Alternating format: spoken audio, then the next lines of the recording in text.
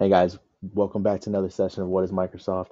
And today we're going to go over Microsoft Learn and what I believe is probably the best learning platform out of any of the big partners in global technology. Microsoft has almost a million different modules, as they call them, for learning, and then they have dozens of different certifications that are valuable in the job market.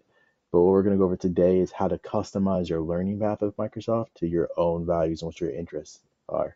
So let me go ahead and show you. So right now we're logged into Microsoft Learn, and under the training part of Microsoft Learn, you have the option of your homepage. My homepage, you can see some recent modules I've accessed, and you'll also see the options to browse learning paths or customize your path. And also on that page, you'll see what level you are, how much XP you've had, which is, how much modules you've completed. And you can also go to your icon page and go to profile settings to do some other things. Right now, let's go customize your path and some roles you were interested in, right? So you have the ability to choose a role, and it'll spit out modules based on that role. So you have administrator, artificial intelligence edge engineer, artificial intelligence engineer, auditor, app maker, business owner, business user, data analyst, business analyst, business owner, business user, data scientist, data engineer, database administrator, developer, DevOps, functional consultant, higher education, identity and access, information protection, K-12, network engineer. If you're a parent, privacy manager, risk practitioner, school leader, security engineer, security ops, or service adoption specialist, student, a startup founder, a solutions architect, a support engineer, or technology manager.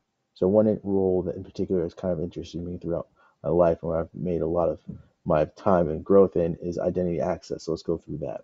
So we're going to click identity access and we're going to click next. What level are we at? Beginner and advanced. Let's go beginner. Let's see what modules we have for a beginner level. We're going to go next. Then we get to choose products. So some products I'm interested in overall. Let's go. So we have some integrations with Azure, the new Bing 365, Intune. Authentication sounds like I should know it. Endpoint Manager, Entra, Graph. We'll start there and just see what we get. Next. So now we can get automated recommendations. Let's browse our recommendations. So we have concepts behind Microsoft Entra Verified ID, introduction to Entra Permissions Management. We also have building people success habits, protecting virtual machine settings, introduction to Azure VMware solutions. So we have all kinds of different ones that are just based on my interests. So I think one that I will do, and maybe in the live stream later this week, we can do introduction to Entra Permissions Management.